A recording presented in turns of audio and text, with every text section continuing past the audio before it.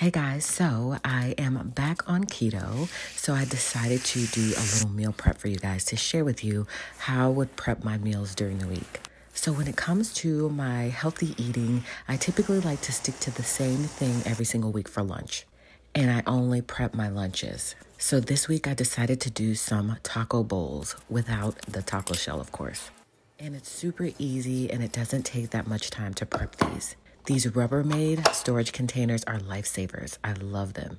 So really all it involves is cooking the meat. Then I scoop out 1 cup and add that to the container along with some lettuce, some cilantro, some onions, some jalapenos, some avocado, black olives, and cheese. And then I top it with a little sour cream, add the lid, and store it in the refrigerator. When it comes time for prep, I remove the salad, heat everything else, and then add the salad back to the bowl, and I enjoy it. It is so yummy, y'all.